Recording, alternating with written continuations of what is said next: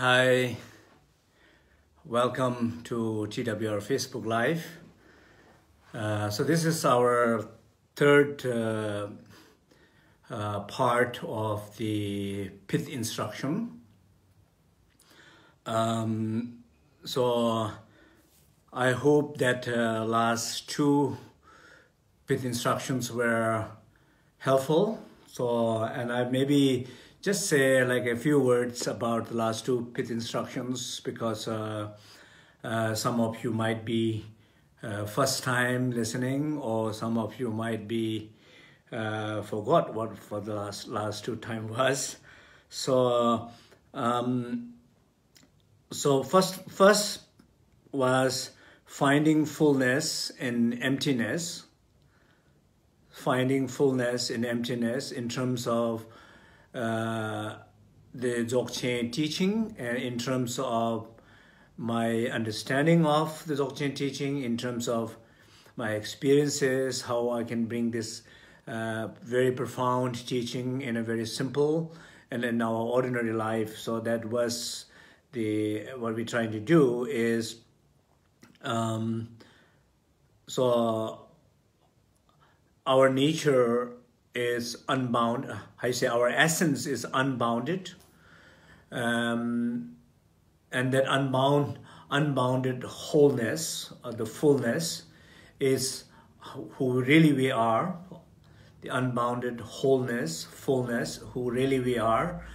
But we very often, in our experiences of our life, we tend to lose that connection to the wholeness, and we, from the holistic point of view, we get very separated from ourself, our source.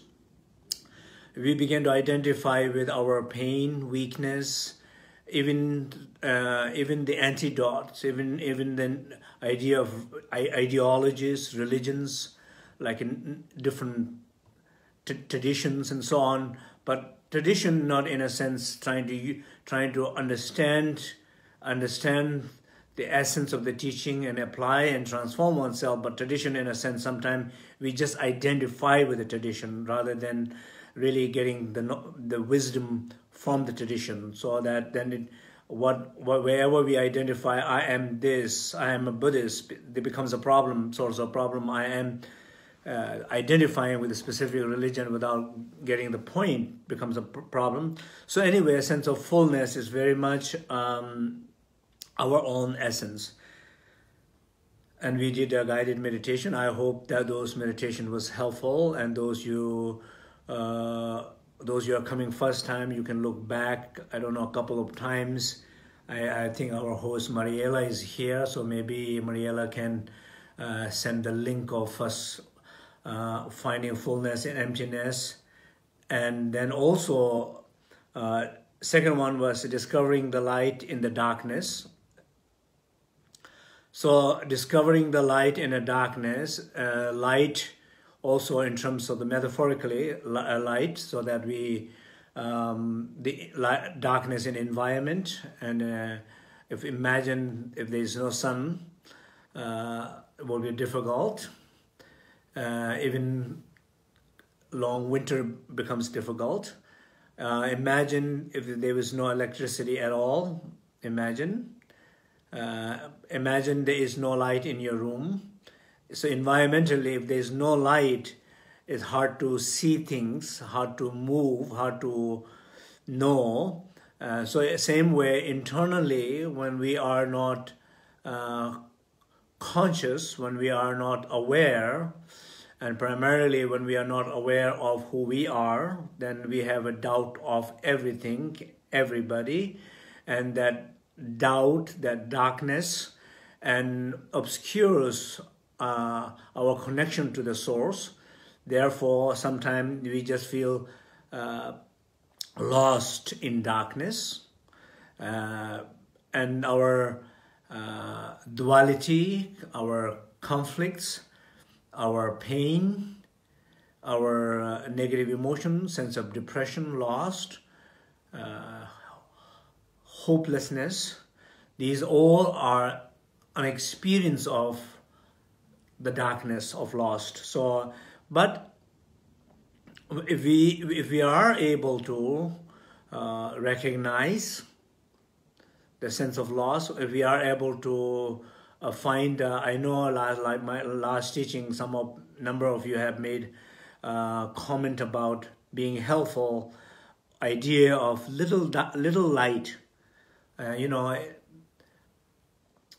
just feeling a little light, and then through that little light with a hope of gradually looking for finding a bigger light, bigger awakening, bigger experiences, but not completely looking for a big light or big sense of awareness, wisdom, which is not there yet for you in that particular given circumstances in one's own life. So, and just looking for it, then just kind of loses the hope, some sense.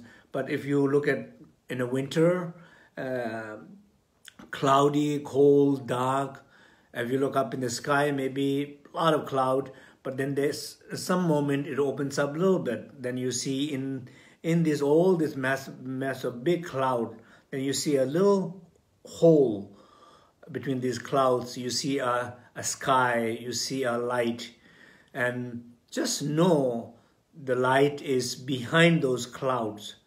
Know the clear sky is behind those cloud. So that unbounded space is behind that cloud, and the light is behind that cloud. So some sense of through that little hole, through that little light in life, trusting that, and somehow not giving up the hope.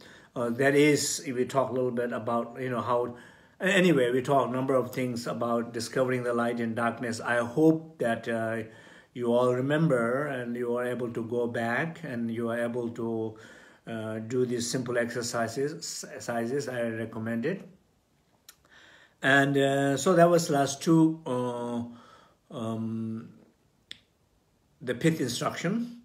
And today is the last one. So for the rest of this, until September 6th, September 6th, we are coming back with a very happy and excited about it. And that the 6 different spiritual traditions of Tibet, they're from different schools, and we are all coming together on this Facebook, and each one of them are very specifically going to present the 5 wisdom teachings. I've requested them very specifically. We will have a quotations, then we will hopefully translate them, and they will share their understanding. They are very gracious and teachers and highly educated, so anyway, until September 6th, so then we will not have any pith instruction. So until then, so today is the last one here. So today is the unification of 3 spaces. So unification of 3 spaces is we say namkha sumjur. This is a specific term coming from Dzogchen tradition, and specifically coming from more in the Burn tradition. At least what I'm teaching here is coming from the Burn tradition. The Shangyunyenji cycle of teaching, it's called unification of 3 space, Namkha Sumjur. So 3 practices of 3 spaces unifying together. And I will just read a quote from Tibetan text. It says, Puni semni namki ingni som, kalden semla nime chiktugom. Puni semni namki ingni som, kalden semla nime chiktugom. Puni semni namki ingni som, kalden semla nime chiktugom. So what it's saying here, Puni means like a Bön essence, phenomenal essence. That means the essence or the truth of every phenomena, every existence. So the truth of this pen, for example. What is the truth of this pen? This pen it's nothing more than just a space. So every matter is 99.99% space. So everything is space, even though everything looks like a very much concrete. All the matters are space, and so that's what it means. They all are space. Semni, second one, semni means the essence of mind. Our mind is also unbounded space. Now, our mind, even though it looks like a very solid, concrete, a very sense of identifiable, kind of big problem maker, or also mind is beautiful, but it looks like something very solid, inherent, independent, but it's very interdependent, lack of inherent existence. It's basically a space, just like if you, every time when we do the Salewaya mantra, singing the prayer mantra, I play every time when I do the Facebook Live. So this is, I feel every time when I do that, I feel really helps me to feel that space. And not only it makes, from my subjective point of view, it makes me feel more space, but also with the heart mat, this little gadget about reading the heart variation. And so according to the result from that, my heart rate and everything else, it much more higher results, better when I listening and when I'm trying to tune into the mantra and remain in that space, because Salewaya means clear light mantra, Salewaya. So it brings in that clear, which is the fullness, light, which is what illuminates the darkness, the second pith instruction. So that clear light means that. So the second one is the semni, the essence of the mind, or the unbounded space of the mind. Semni namki yingni means the space of the sky. So basically, yeah. So if I'm looking at the sky in this room, or the space in this room, of course, somehow out there I always see an object, but in between, before the object, I also experience a space in which I exist, in which these objects are existing, and I can also feel that sense of space within myself, my body, the cell in my body, energy in my body, electron in my body. They all are like a speed of movement, dynamic energy movement in that space. So there is that sense of space. But also, sometime in tradition here, in the Dzogchen tradition, it also talks about the outer space, like a sky. So this is also somehow, I think it's very, very important that sometime when we have a very difficult, I can sometimes imagine that, when we talk about these different spaces and this and that, like a kind of very abstract, I don't know how you feel, but sometimes people might feel like very abstract. But then sometimes sky, looking at the sky, we know sky, I think we all love sky. I definitely, one of the reason I moved to California is this. I was so much in love with the sky there, and so every time I look at the sky, I just feel much more closer connection to that inner space, and that sense of closeness to inner space. It feels like I'm at home.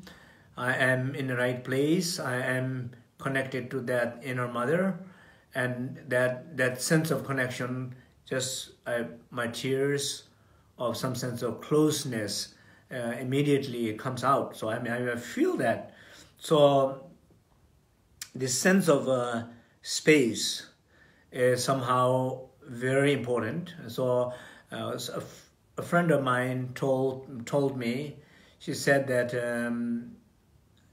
not having difficult to practice deep sense of the space of phenomena or the space of the nature of mind, but she said sometime when she was feeling very, very down, very weak, and she said she just in the morning she went out, just look at the sky, just look at the sky, nothing specifically mantra, meditation, complicated visualization, nothing, simply just going out, sitting comfortably, resting and gazing the sky. And she said that just doing that half an hour that day was completely different for her than the days that she skipped that, she did not do that. So I believe that completely, because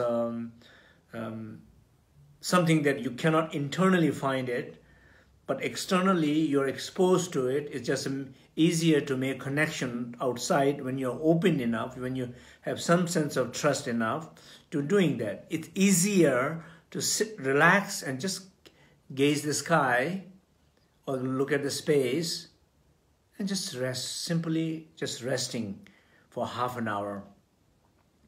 And so that is, she said, it helped her a lot. So just telling you a little bit about the story about the space. You know, when I was growing up in the monastery, around 11, 12 years old, I remember a Dzogchen master called Rinpoche. And every day, like in the morning and the evening, he goes up to the hill in the monastery, around the monastery. And he goes up to the hill, and then he just go there for a couple of hours. So basically, and everybody knew that reason why he went up the hill is because either he was doing a sky gazing, means just basically gazing the sky, and or gazing the sunlight, not directly, but the practice of light. So basically, there's two things. One is the practice of space, and the second is the practices of the light. But these practices of space, of internal space, but with the help of outer space, or practice of light, the inner light, but with the help of outer light of sunset.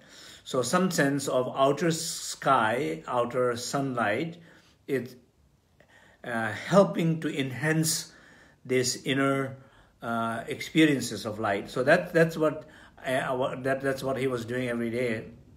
So these are like a very, very important practice. Of course there are very specific practices that people do in relation. I mean, very, very profound, very detailed, very specific, with a lot of preparation. One needed to do these practices, but what I'm saying here is on a simpler version of that. I'm not saying the same level of that Lama was doing, but I'm talking about something that we all can do, and which is, you know, just sitting outside comfortably when you really feel the lack of space inside. You feel like your inner space is completely occupied by darkness, by pain, by conflicts, by stories.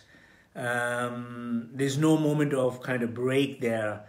When you begin to feel like that, so during those moments, and basically, and even when you're trying to do some kind of practices, it's very, very, very difficult, because even everything that you have learned and that you have tried in the past, they don't seem like working anymore. Because you are in the space, so much lost in the dark, or angry or fearful, that it seems like practice are not working anymore.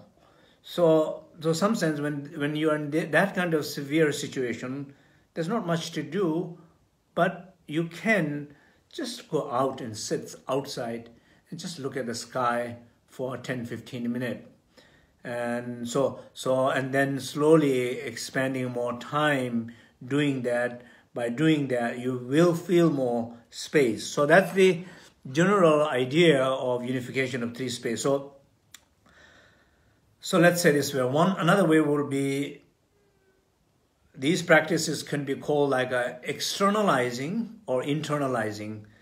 So externalizing will be something that you're strong enough to feel these things inside, and for example, you're strong enough to experience semni, like the unbounded space of the nature of mind. So feeling that unbounded space within yourself, semni, and then you're looking outside, like in the sky. You feel, moment you look at the sky, it's like a inner sky and outer sky get like a mixed or unified, or like a pouring water from the tap to the ocean or something like that. Just two water get unified, or two space get, one smaller one bigger one get unified.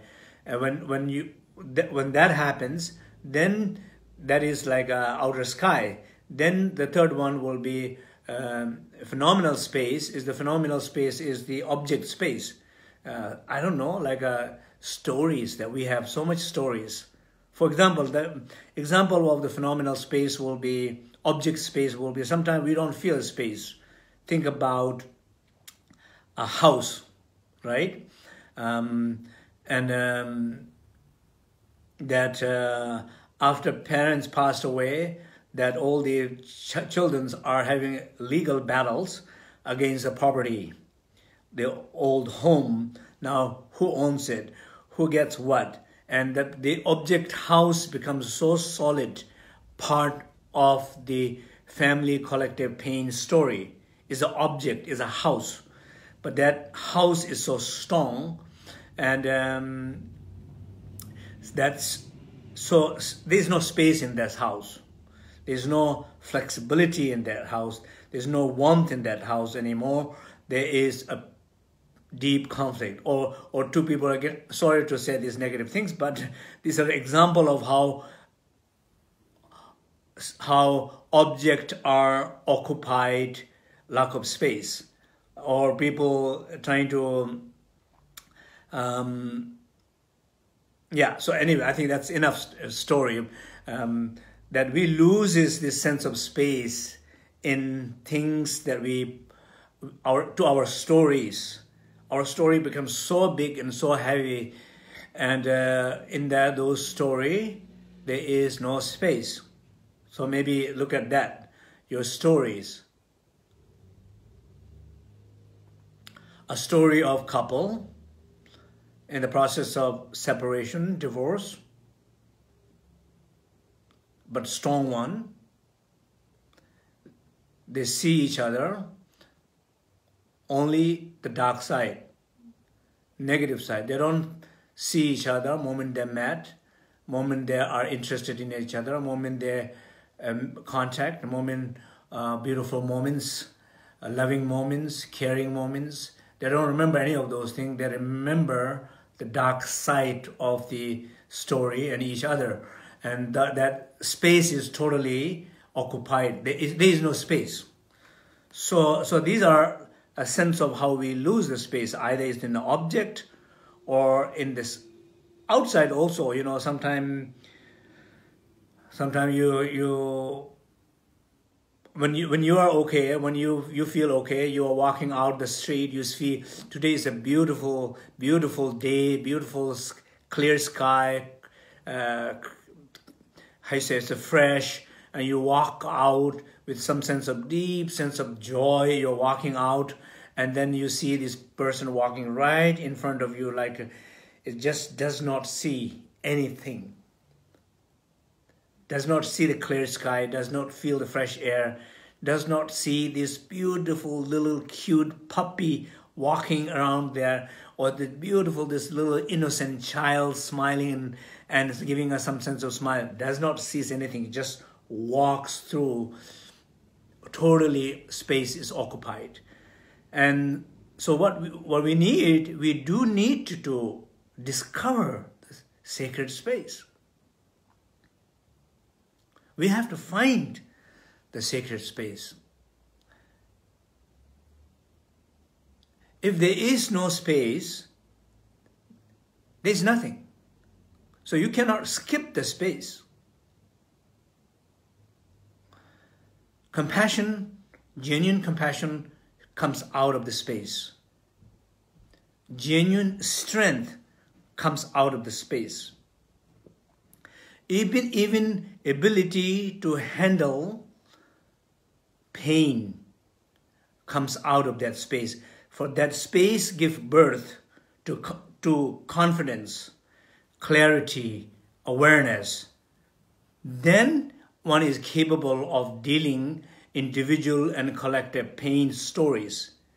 But when one is not enough clear, or not finding that connection to the space, or not finding that confidence in that space, not finding enough clarity with that awareness, and trying to handle collective pain, it's a dangerous, because one might make it worse. One in the good intention to trying to clear, but one can contribute more because one has lost more than the story itself. One is part of the story. One is not the one who is clearing the story. That becomes in our life all the time. That happens. So this sense of space, I think, is very, very important for all of us. So finding your own power to protect yourself, to heal yourself, then heal the situation, then heal the others. These are kind of sequence, not the other way around. So anyway, I just wanted to give, we're running out of time, so I wanted to give a little bit some concrete examples or exercises. So 3 things basically.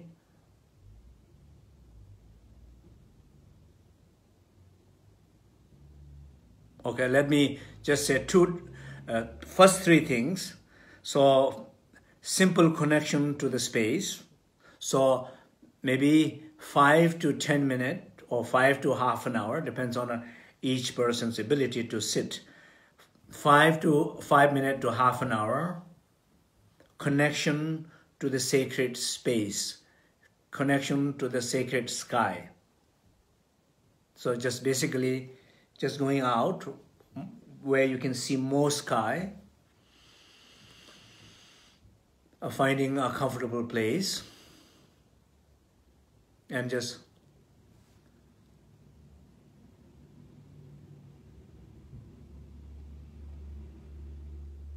look at the sky, like resting in the sky.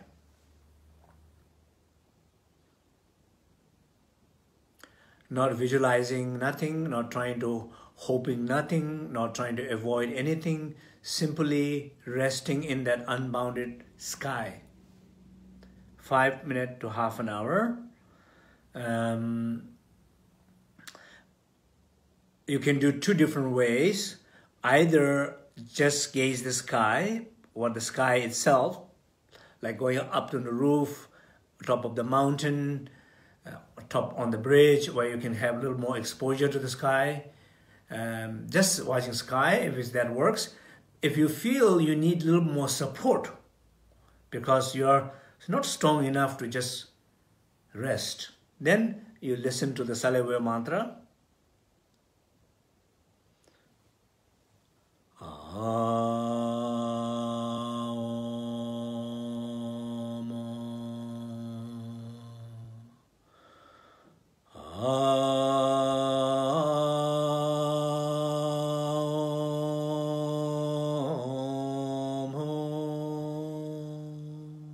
You can sing, you can listen, but with the support. try without support. If you need support, do with support. But not trying to visualize, do anything. Just you're connecting to the sky.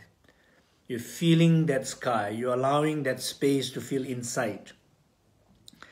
That's the first exercise.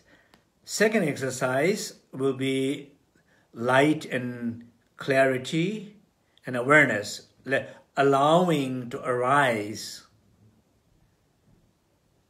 But if second exercise does not have to be immediately when you do the first one. Maybe you can do the first one for a month, for example, or for a whole week. But if you feel that your first exercise is ability to rest in the sky, with the sky, on the sky, fully, with some sense of deep confidence, then you can pay a little attention to the awareness. Awareness means this stronger sense of connection, the connectedness to that space.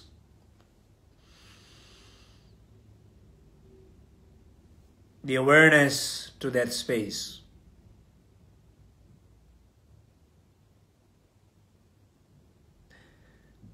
Feel that more and more. And there could be after that, after first exercise, could be another week exercise of another week, another month. And the last one will be every single day. I think every single day, trying to do, maybe I was thinking about the numbers, what will be the right numbers to say. I thought maybe 3, then maybe I said no, 5. Usually I say 5, but this time I'm saying 9 positive actions every single day. We talked about the light, discovering the light in the darkness. I talked during that talk that even though sometimes you feel very heavy and dark, but you can still feel the kindness. Even though you are angry, you can still feel the compassion. Even though it's difficult to forgive, you can still feel some space. So regardless of how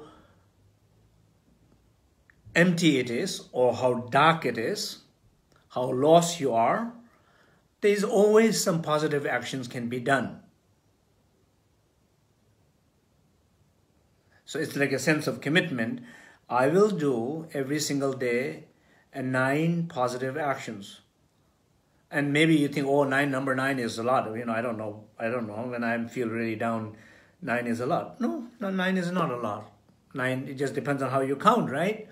You just walking and just give a beautiful open smile to somebody.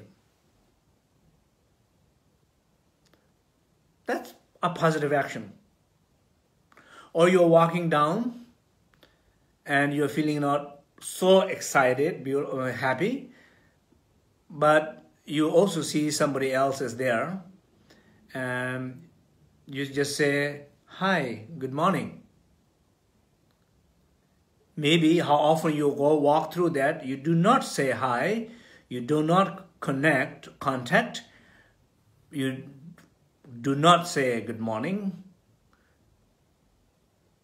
but it's the opportunity to say, hi, good morning.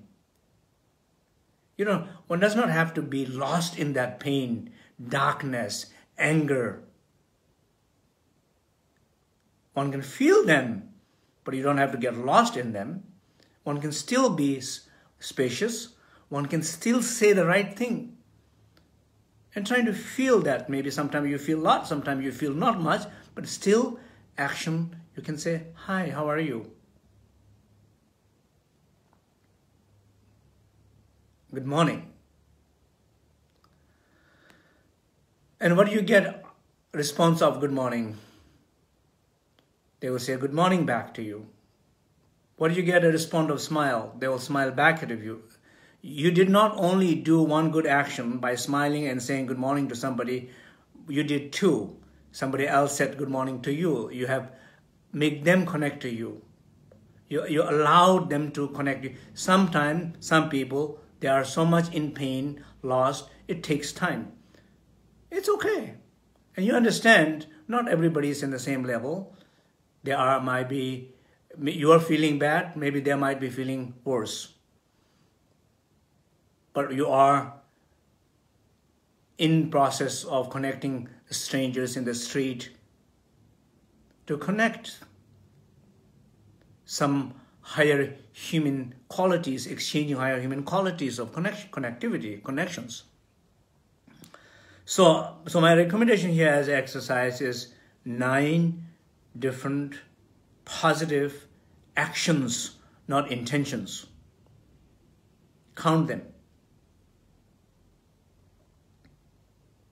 As I'm saying it, I have already promised myself trying to do more than 9, but I will make sure I'll do 9. And these actions are from the body. When we say fullness in emptiness, the light in darkness, unification of 3 space, the manifestations, it's like the same thing, like a body, speech, and mind. Something with your body, something with your speech, something with your mind. Just the sense of a warmth toward your partner. Just look at your partner with a sense of warmth.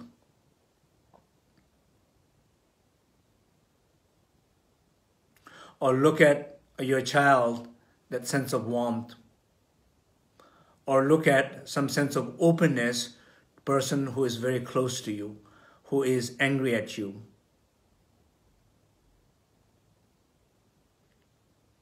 That is a virtue aspect of mind.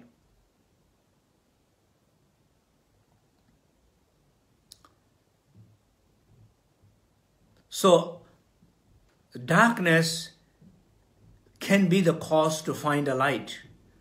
Emptiness can be the cause to find a fullness. Our own pain can be the source of, and it is the source of joy too. It's always about your relationship to the darkness, your relationship to that emptiness, your relationship to your pain.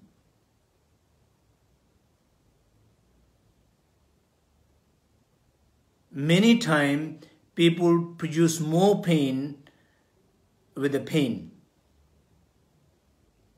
Like I hear sometimes family stories where people are like very not having perfect parents or something like that, you know.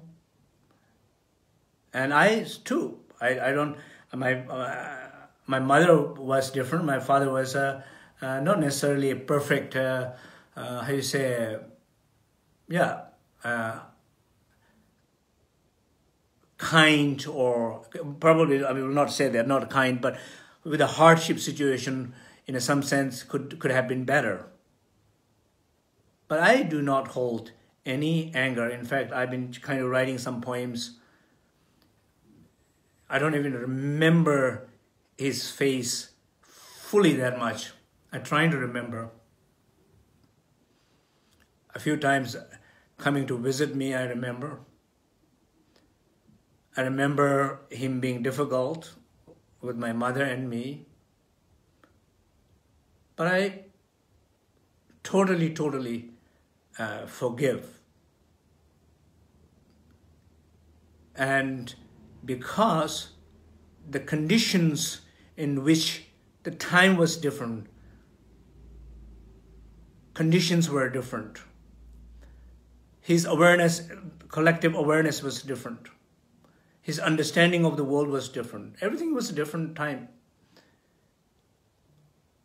If I judge him, what I know, blessing of my teachers and practices and everything, what I have now, some sense of wisdom eyes to look back and kind of judging like that, I don't feel it's particularly fair to him. So so anyway, the sense of what I'm saying here is sense of forgiveness to, in a deep family stories, because I think deep family stories are very important process of healing. Then it's a bigger collective stories, because somehow we are rooted more in our family stories. Then if they are clear, more healed, and are more like a bigger social collective situations might be easier to heal. Anyway, so going back to this sense of 9 positive actions. So body, speech, mind. Body, speech, and mind. So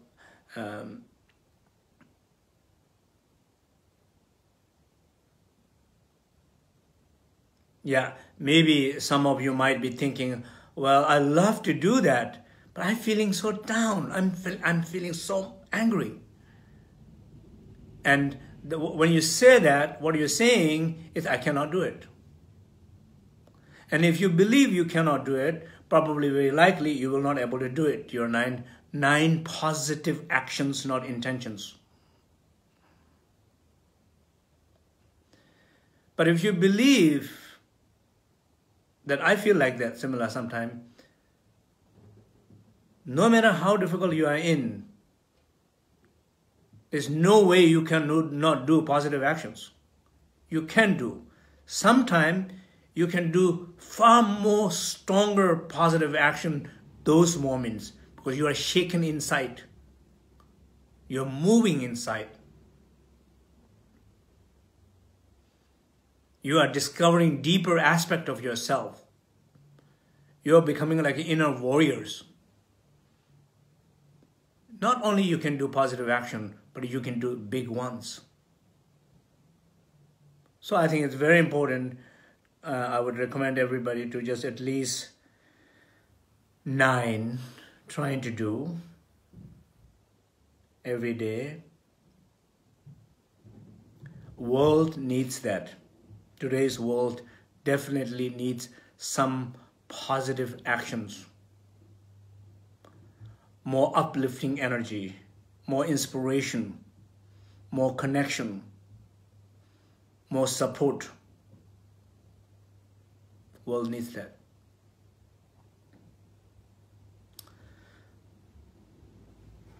Thank you. So I think we are going to do a short meditation. So I will do a little guided meditation. So please sit comfortably.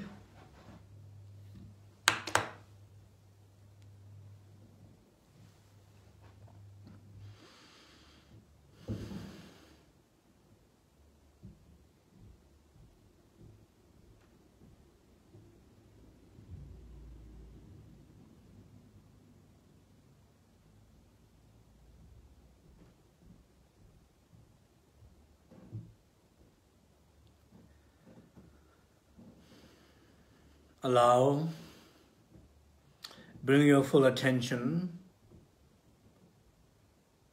to this moment, to this place in your body.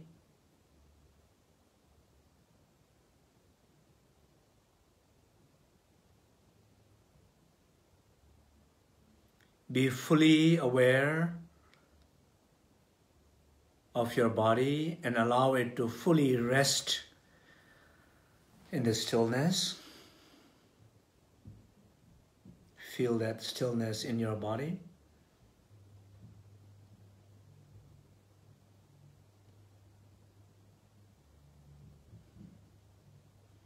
And allow to let dissolve all the sense of emptiness, a pain, a sense of darkness, a conflict, negative energy. Let all dissolve into the stillness of the body. All the energies of the pain body dissolve into, allow it to dissolve into in this stillness. Of course, whatever those stories are, your story or your story of your life, your story of this moment in your life, whatever they are all okay. Let them dissolve in this moment, in this space.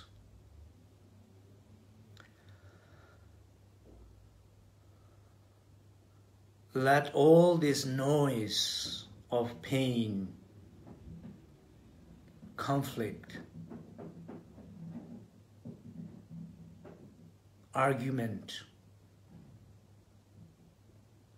dissolve into this beautiful silence, so we can find the inner silence, peace, clarity, a true voice, a voice of compassion and power.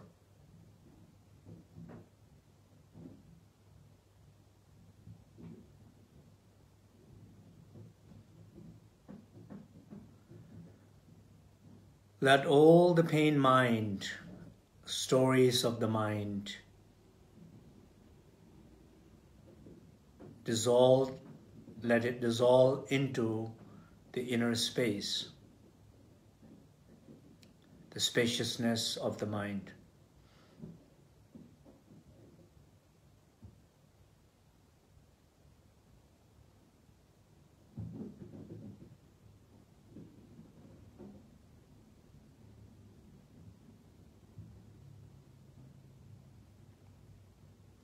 And feel the inner crystal clear sky, like a crystal clear sky in the desert, no a spot of clouds. So rest in that inner sky, outer sky, the space in all those stories, the space, with a sense of awareness and connection as we hear the clear light mantra.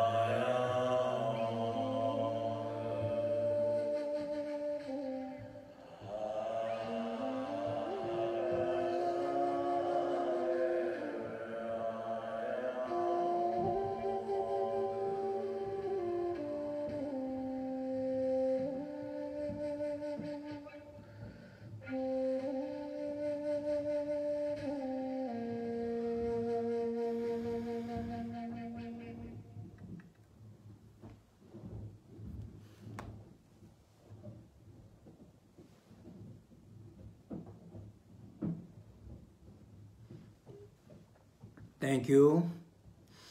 I hope the explanation of unification of three space and this little meditation was helpful. And also just the explanation of unification of three space, one can try to find one's own way to do that practice. So, and so we are going to conclude. Just again, to reminder, September 6th, we have from all the different Tibetan spiritual traditions, all the schools are coming together. And these are very, I think, special.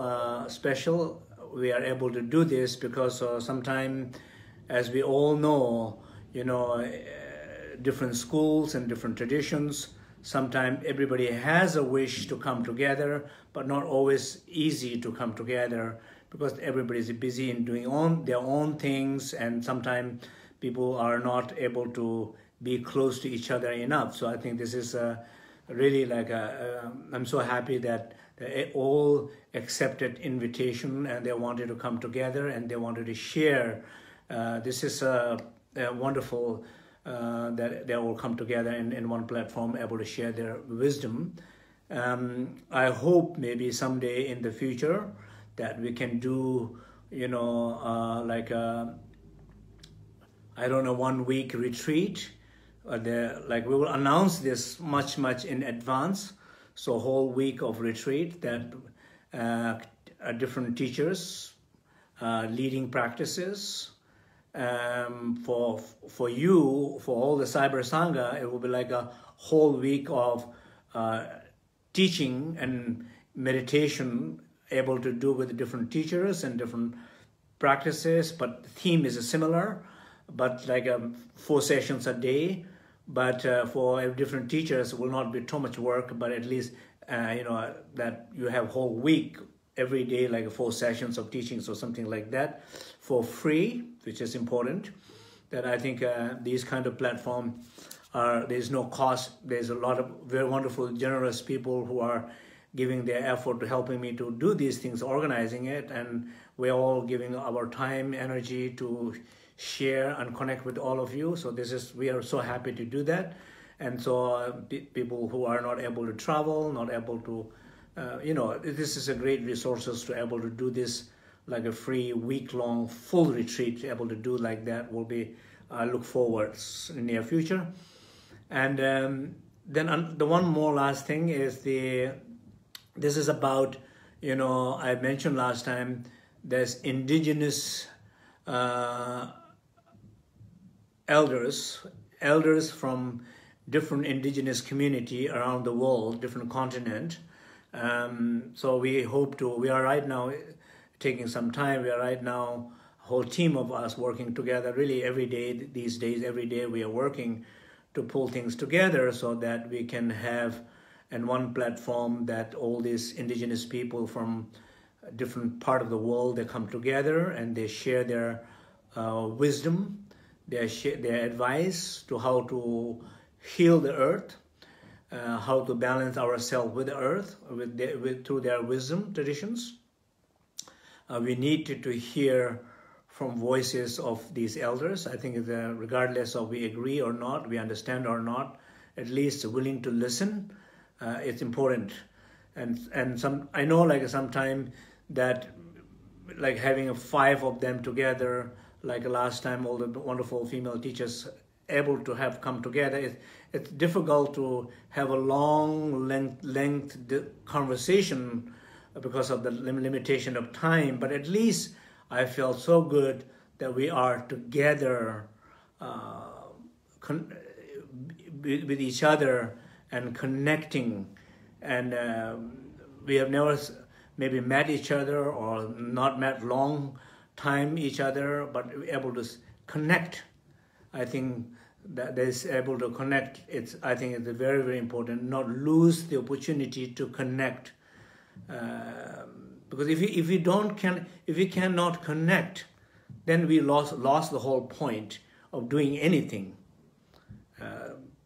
And so I think the indigenous people coming together, sometimes they are, I don't know, one up in Peru and one up in Sikkim mountains, but it's very difficult for them to come together. But in this platform, we can bring all together with all of Cyber Sangha. I think this is I really look forward, and I don't know when exactly it's going to happen. Probably it might happen, if we can able to pull together, might happen in December, if not sometime in January, February, hopefully. So we'll let all of you know. So until September 6th, I hope you all practice with the last 3 pith instructions. And thank you.